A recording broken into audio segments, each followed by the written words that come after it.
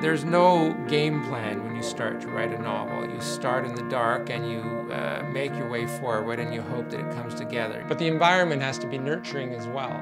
For decades, writers have been paid for school use of their works. Now, the new legislation threatens to add the huge category of education to the list of exceptions for free copying of materials. No one else is being asked to subsidize education in this way. Principals get paid for their work. Teachers and janitors get paid for their work. Computer companies are not being forced to provide machines free of cost. School boards will still have to pay for paper, but the words on the page belong to writers. It's intellectual property. When teachers agree not to be paid for their work, then I will consider giving my work away for free too. Why would writers and publishers bother developing Canadian materials for schools anymore if significant portions may be copied for free?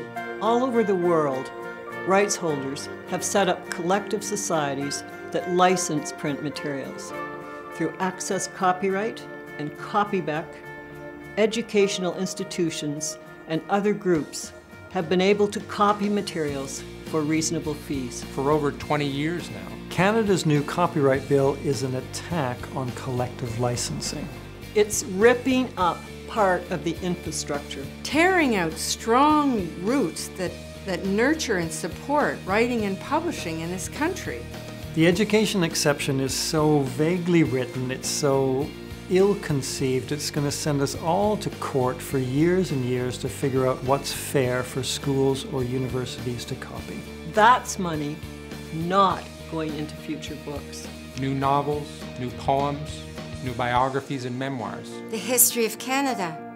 Not written. Without strong copyright protections, professional writing in this country will be irreparably harmed. It takes years to build a writer, generations to build a writing and publishing industry. And yet it can be torn down so quickly. It's not too late to change the copyright bill.